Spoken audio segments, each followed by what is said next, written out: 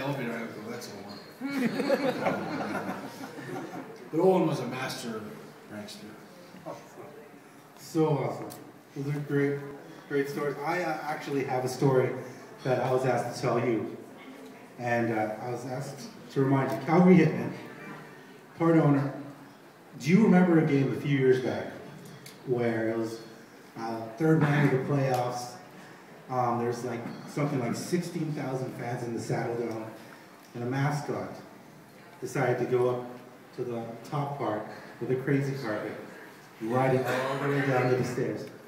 That mascot, he ran headfirst into a steel stool, 47 stitches on his head, got up with blood all over his jersey.